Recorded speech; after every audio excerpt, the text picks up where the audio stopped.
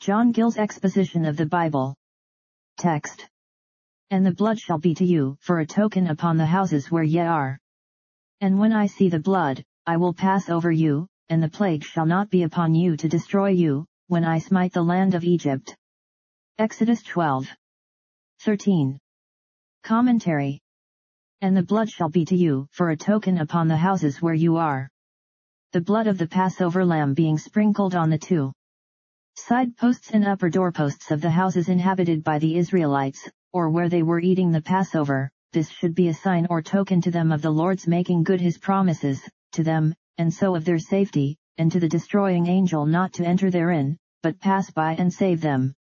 And when I see the blood, I will pass over you, for which reason this ordinance now instituted was called the Passover, because the Lord, on sight of the blood sprinkled, passed over the houses of the Israelites to those of the Egyptians, or leaped, as Jarkis says, the word signifies, skipped from one Egyptian house to another, passing by that of the Israelites.